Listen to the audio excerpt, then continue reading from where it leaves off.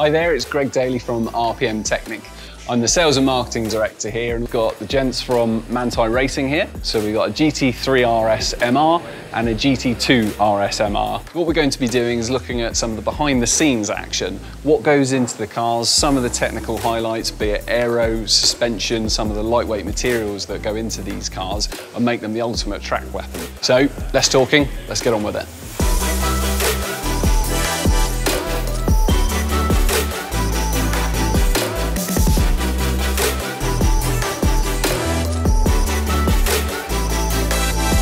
Behind me we've got the GT3RS MR coming together. The original suspension has been removed.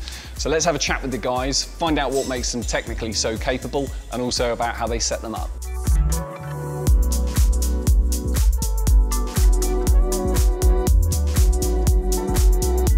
So I've just grabbed Michael for 2 seconds and we're just going to talk through the arrangement of the suspension in here. Yeah.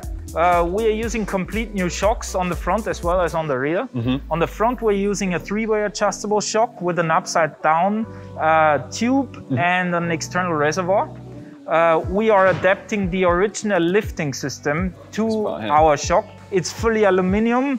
We have a linear race spring, and this is what gives us the most performance, especially on the front. And in terms of actual adjustment, how would the guys go about adjusting it? We have a separated reservoir in the front compartment where you adjust the low speed and high speed compression. And we have an adjuster knob on the bottom of the strut housing where you adjust the rebound of the shock. It was firstly introduced in Porsche race cars on the new GT3R. More or less keeps the car to the ground, and therefore, because we had lots of inquiries, people asking like, can I buy the aero package? And we don't do that because the original suspension on the car can't deal with the increased downforce the aero package provides, and therefore we always change the suspension. Lovely, thanks Michael. Hi Tim, always good to see you, and it's always really interesting to get Tim's point of view from a driver's aspect. So the cars are set up very well by Porsche with the systems on and off. Most drivers faster with the systems on, I would imagine. Most amateur, and I mean this respectfully, most amateur drivers will always be faster with everything switched on.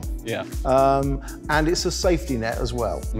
A professional driver will almost always be quicker with it switched off, and he can control it on the limit and get the most out of the car without being held back at all.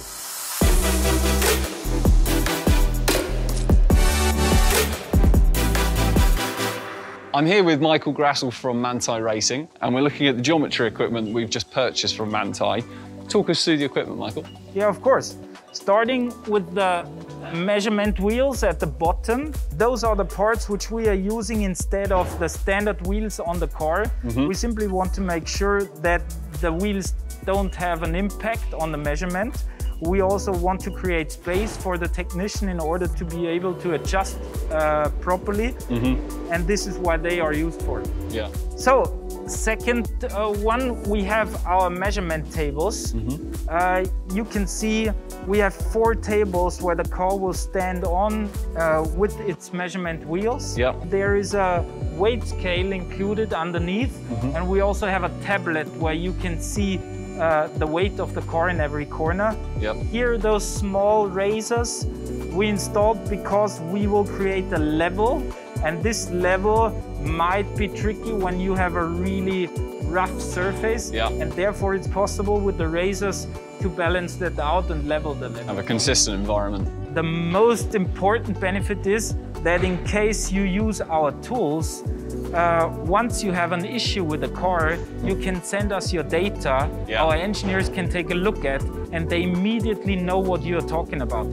They don't have to recalculate, translate, whatever. They just use your values and they can directly see what's happening.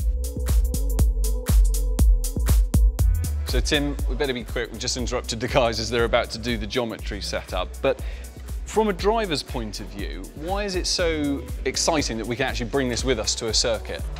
Well, you've got to remember the geometry is affecting two major elements of your driving experience. Yep. The balance of the car and also how it's wearing and working the tyres, yep. both across the tread and in terms of wear and heat on the tyre. Yeah. So the fact that we can bring this to the circuit and make adjustments that we know within 100% are accurate, then we can do that at the circuit and see what the results are in real time without having to come back to the workshop, reset it, go back. We can do it actually at the circuit very quickly. So that's fascinating to understand how these guys get to the setup that the cars are finished at.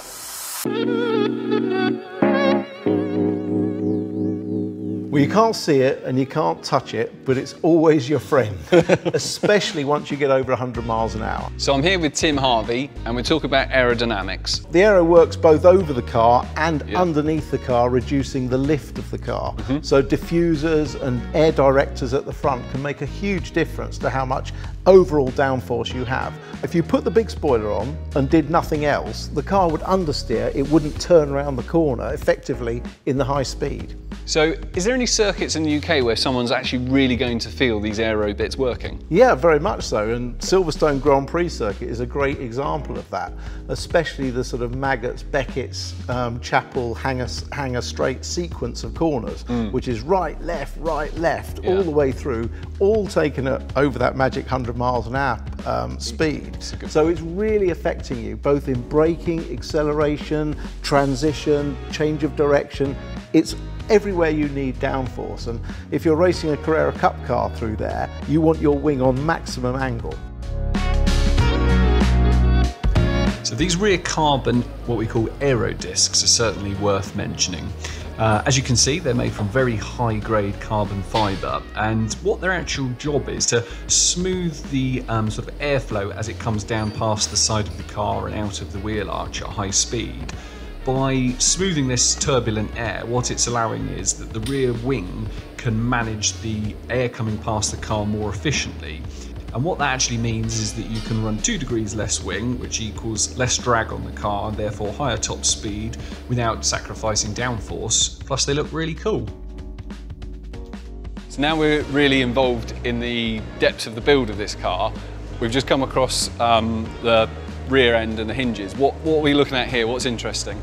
So this is the kit they developed, so the wing now mounts and fixes to the chassis. But now the uprights are going to be bolted, so there is going to be no flex. It's just going to push that downforce straight through the car. And they happen to be beautifully made. There is that, they're pretty cool yeah. too. But there's all sorts of interesting bits when you start unbolting these cars, like carbon hinges, carbon bits on normal cars which are plastic down here. It's pretty special really, isn't it? It's a really special car, yeah.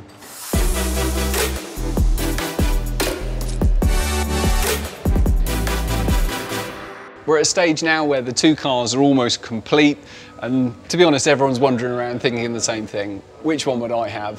For me, it's got to be the GT2RS MR. It holds a Nürburgring lap record. The wing just looks awesome. That particular car, the colour scheme, I think just really works. And ultimately, it's got some serious grunt.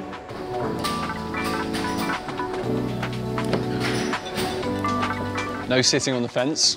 Which one would you have? For me, the 2RS is more challenging because you can't do everything flat.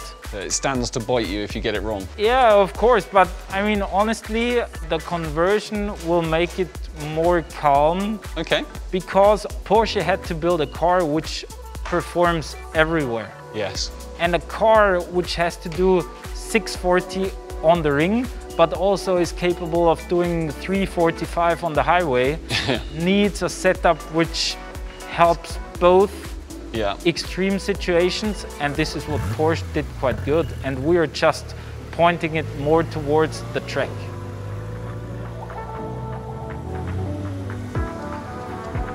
So I'm here with Ricky, who's been responsible for building the GT3RS MR. We were looking at some of the parts when they were on the floor earlier, and is there anything new that you've not touched or seen before? Well, it's the whole design of the rear wing. It's very well structured now, so there'll be no movement, which it'd be perfect. And we were watching you putting in these plates, which need to be riveted in. I wouldn't fancy doing that.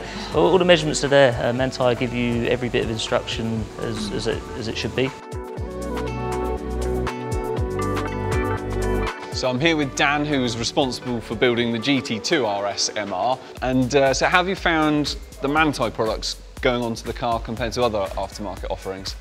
There's been a lot more R&D involved in the carbon parts, which means it will fit a lot easier going forward. It's like when you have the front bumper off to fit the front diffuser, it all just slides on together instead of you fettling around to try and get it all to fit. And what would you prefer, a 3RS or a 2RS? 2RS. Everyone said the same thing so far. 2RS. I think it's the colour as well that does it for me. I do like a yellow car. So we've been looking at these cars for 2 days now, Ollie. 3RS or 2RS MR, what's your preference? It's a 3 for me. Naturally aspirated all day long. It's a cup car for the road. You've got a lot less weight hanging over your back, no turbochargers, intercoolers, so it's physics, isn't it? And I guess the other difference is the relationship between the throttle input from the driver and what the engine's doing is more direct. Yeah, you don't really get lag on these modern turbos now, so I don't think you could really argue that, but noise is definitely a consideration here. Yeah, the naturally aspirated cars sound amazing, and this particular one in green, we know you love a green car. Love a green car. There you have it.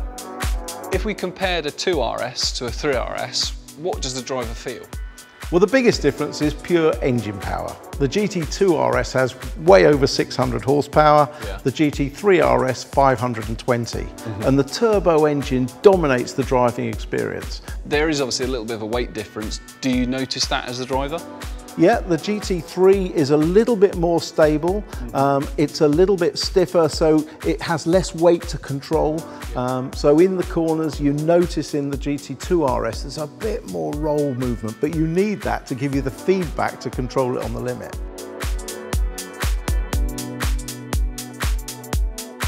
I hope you've enjoyed our mini-series on the Manthey MR builds of the 2RS and the 3RS. It's been great to have the guys here, learn about the background of the company, the research and development that goes into the products, and ultimately to understand how they get put together.